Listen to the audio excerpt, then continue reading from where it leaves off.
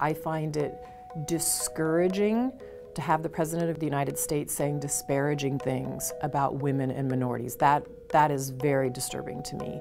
And I expect the President of the United States to be a role model for our kids, right? I know so many young boys and girls that say, I want to be President of the United States someday. So you have to think about what you're role modeling in that role. And I think what's being role modeled is disturbing at this point. I've been a champion for women because I know and believe that empowered women change societies. I know it from data all over the world and from what I see. And the thing that's been incredible about the Me Too movement is, first of all, it's sad. It's sad to hear these heartbreaking stories. But the great thing about it is it's providing transparency to something that women know all over the world. I don't go to a rural village in India or to a business place in the United States and not but hear about sexual harassment that's going on and sometimes sexual violence.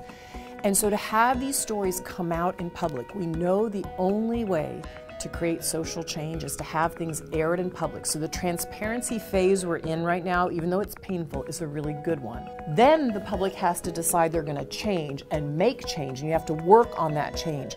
And one of the things that's so encouraging to me about the Me Too movement is you're starting to see now 80 women are running for governor this year. You have over 400 women running for the U.S. House of Representatives. You have over 50 women running for the Senate. And what I like is that it's women with all different perspectives on both sides of the aisle. It's not just one type of candidate. And when you start to get that number of women into political representation with lots of different viewpoints, you will start to change an entire system. And that is one of the great things that can come out of this Me Too movement.